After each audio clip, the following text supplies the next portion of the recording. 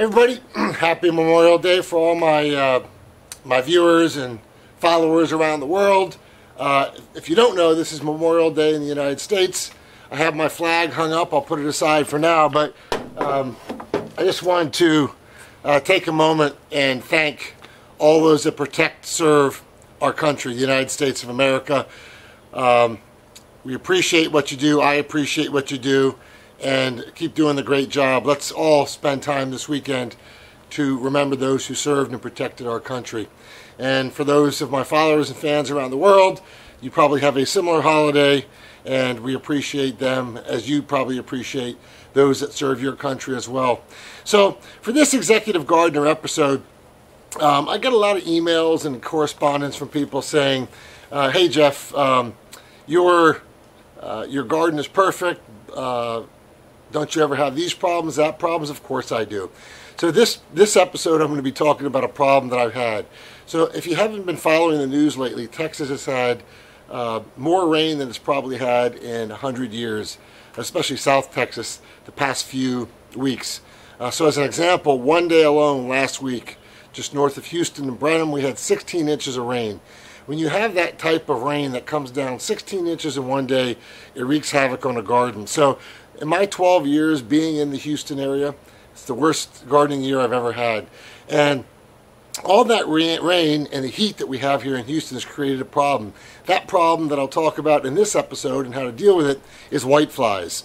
So whiteflies are I'll talk about what a whitefly is, but it's typically more prevalent in the markets where you have more heat, okay? The rain complicates things even more. So I'll talk about the whitefly problem, what it is. I'll show you how to treat it. So most people think that whiteflies are actually flies. They're not flies at all, they're actually aphids. So they're part of the aphid family. And what you'll do is, and I'll show you in a little bit, I'll zoom in on one of my tomato plants, they get on the underside of the leaves, okay? And when they get on the underside of the leaves, they lay their eggs. And they multiply extremely quickly. So the whitefly again is an aphid. It's got actually 4 wings. It's very small, but it does incredible damage to a plant if not treated. And they multiply 16 times. So 16 times they go from egg to larva to full aphid or fly within 16 days. So before you know it, you could have a complete infestation in your garden. Probably close to that right now. I'll show you what I'm going to do to treat it. So there's really 2 types of damages that these whiteflies or aphids create.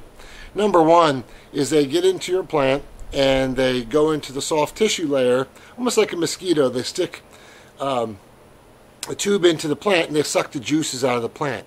Now there's 2 issues with sucking the juices out of the plant, out of the soft tissue of the plant. Number one is that it takes those nutrients and that the plant needs and sucks them out for itself.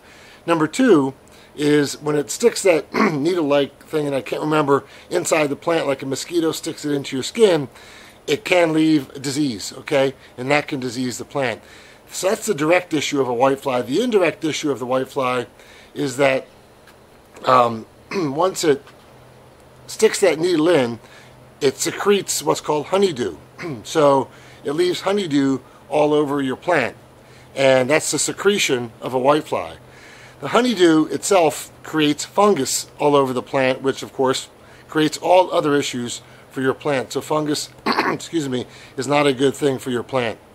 In addition, that fungus attracts what's called Argentinian ants or other types of ants that come in and feed off the fungus or the honeydew, which creates the fungus, and it keeps those ants sometimes keep the beneficial insects, which could kill the aphids like ladybugs, off the plant. So there's all types of complications, direct and indirectly, from the whitefly. So I'm going to show you what I do to treat the whitefly. If a plant is very infested by whiteflies, you should just pull it, get it out, put it in the trash, and get rid of the whiteflies altogether. I don't think that I'm that far along. So what I do is I always treat my garden organically. I use this 3-in-1 organic spray. You can see I don't endorse it. I just picked it up at my local garden store. It's called Organicide 3-in-1 Garden Spray. So I'm going to mix it into a mixer, and it does 3 things. Now there's nothing wrong with using insecticidal soap. Nothing wrong with that at all, like Dr. Bronner's or some of the others. But the reason I want a 3-in-1 organic spray is that it's got the insecticide, it's got the miticide, so that'll kill the aphids. or any soft-bodied insect or aphid that's on your plant, but it also has got the fungicide. So as I talked about the honeydew that's secreted, the honeydew will also be, and the fungus that attaches to the honeydew will also be treated on the plant.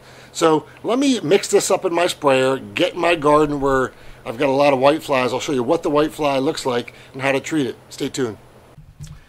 All right, so here we are in my garden, and I'm going to take a look at this tomato plant, and I hope you can see it and see what the whiteflies look like. But when I hit the leaf, the underside of the leaf, you'll see a lot of whiteflies pop up. Hold on. There they are. Okay. So, you see them all? That's what they look like, all these whiteflies. You can see they're kind of all over the place. And they're even on some of my other plants. So, there they are. I hope you can see it. I'll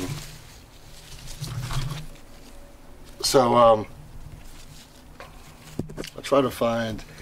So let's get into it. But suffice it to say, I've got there you go, a bunch of whiteflies. I hope you can see it flying around my plant. So let's talk about it again. So the whiteflies, okay, they're going to lay eggs on the bottom side leaves. So on the bottom side of the leaf here, that's where they usually stay during the day. And I don't see many eggs, which is a good sign. But they're going to stay on the bottom of the leaves, and they're going to get all over your plant pretty quickly. So what we want to do here, and let's take a look here, let me back up a little bit, is I have a little mixer here. As you'll see, my hope is that I can spray and talk at the same time. But you simply want to, there you go, you want to spray it in a fine mist under the plant, all over the plant. Now the key is that you need to get under the leaves, and you can see them flying all over the place now. You see all those white flies? That's it. Again, those are aphids, and you need to get the plant thoroughly doused. So I use this little one that, in the solution that I use an ounce per half gallon or gallon of water, and that's how you do it. Now the best time to treat this, if you're going to treat your whiteflies, is definitely going to be during the morning or at night. That's the time that the whiteflies, which are aphids, are slowest. So what I'm going to do, and I recommend you do, is treat this once a week or as much as needed, depending on the infestation. Now, I had one plant that was in here that was diseased. I took that completely out. That had the whiteflies. But you got to stay on these whiteflies, because if you don't, they'll multiply, like I said, 16 times within 16 days, from egg to larva to full whitefly. So that's what I'm going to do. I'm going to treat this entire plant. You don't need to see me spray the entire plant, but you saw what I use, what the whitefly is, and how to treat it. You'll see that I do have some good sized tomatoes. This is the same tomato plant that I filmed last week. I've actually got another tomato plant over here, which is starting to produce some tomatoes too. I don't want the whiteflies to get all over that. I don't see them on that much. So that's it. Again, I, like all of you, do have issues in my garden.